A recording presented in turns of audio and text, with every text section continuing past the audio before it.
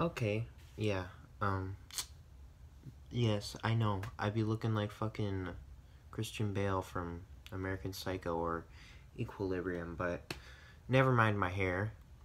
Um, this is what I'm gonna be calling COVID-19 diaries, or I don't fucking know, journal, something. Fucking COVID-19 vlogs, bro. Alright. Yo, what's up? It's COVID-19 vlogs here. No. But, honestly, it's not really something I should be joking about. But I wanted to make, like, little video diary, I guess, or something, about this whole fucking shit show. And give you a perspective from Minnesota. Specifically Zimmerman. So basically, it's pretty shitty around here because, they're shutting down schools. Well, they're probably going to be shutting down schools for like 2 weeks and shit. And, so what happened today is that I went with my mom and one of my brothers to go shopping for food cause fucking gotta stock up on food.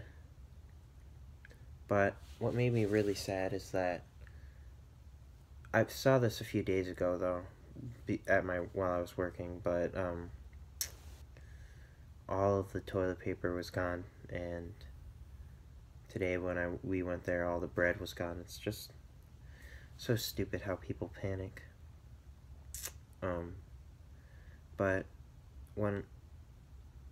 a few days ago when I saw the toilet paper and how it was all gone, what made me really sad was the fact that all the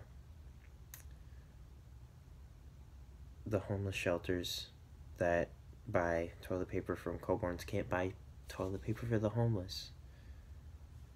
It's just so sad that people feed into this fear without thinking about it at all.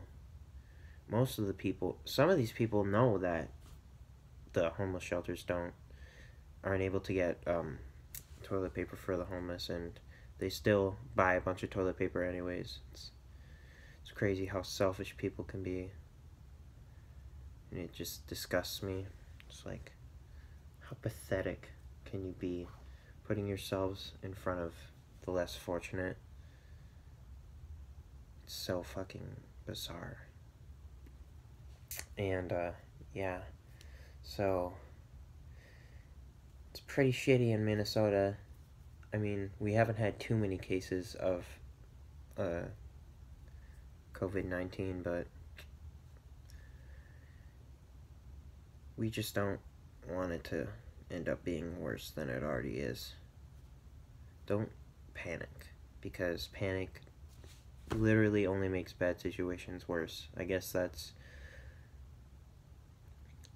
basically, long story short, don't panic and stop buying toilet paper and bread, because it's only making other people's lives worse.